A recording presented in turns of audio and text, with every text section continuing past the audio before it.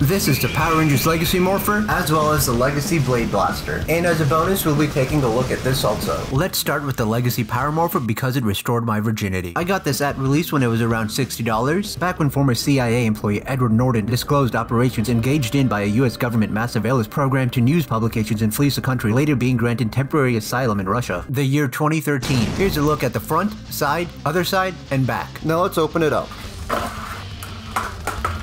It comes with this belt clip, so you can display how single you are. I swear I'm not just projecting there. So you could put the Morpher on either like that, or you could turn it around and have it on this way.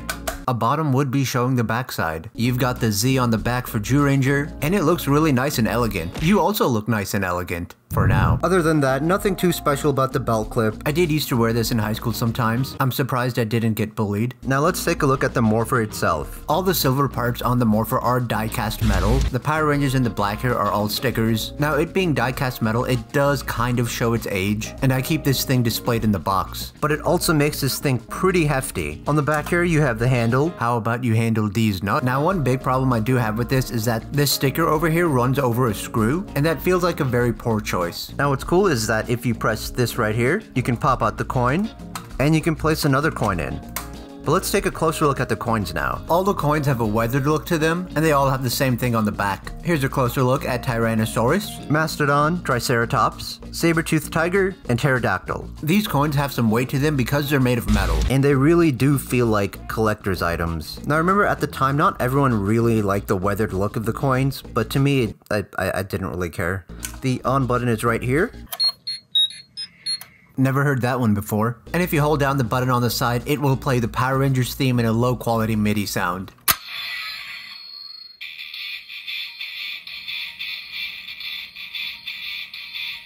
I'm not playing the whole thing. Also, the colors of the lights don't change based on what coin you put in. So if we were to put in Saber-toothed Tiger, it's the same LEDs.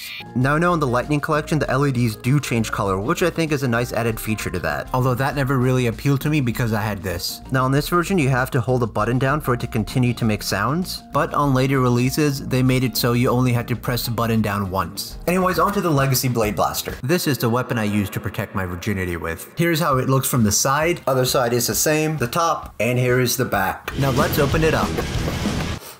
Box has a weird smell to it. This thing feels absolutely great, and it looks great too. It's wonderfully molded. It's got a lot of nice paintwork and stickers on there. The paint on the eyes look nice. The backside looks the same. It's got a nice glossy red and some nice shiny silver. This right here is not die-cast metal, it's just plastic. Same with this over here, but the silver tip here is metal. Here's the backside and the handle, and these teeth looking bits are actually metal. It's even got some nice designs over here. The grip on this also looks great. Now this thing did have 3 modes. But before we get to the other modes, let's turn this on. The on button is on the bottom right here.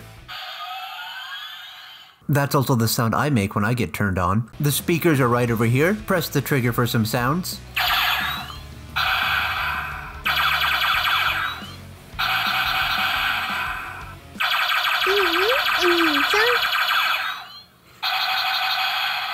And if you hold down the trigger button, it will play the theme song. And it sounds much better on this than it does on the Morpher.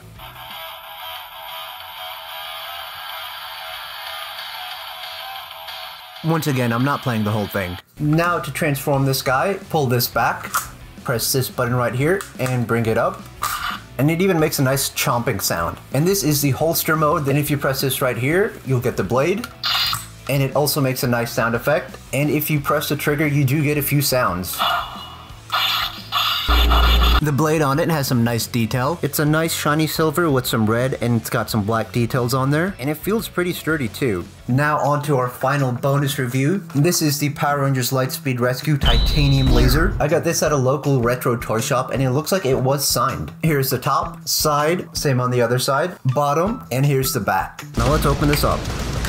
And holding this in hand, it reminded me why I get no bitches. It is tiny, wow. These orange parts right here didn't hold up over time. They're very sticky and very gross to touch. But honestly, this isn't too bad. Now let's see if this works. Okay, good, there's no batteries in there. If there were batteries in there, that would be baddery. Let's turn it on. I honestly didn't know if this thing still worked. If you press it, that's the sound it makes. Also, another thing to mention, it does have lights.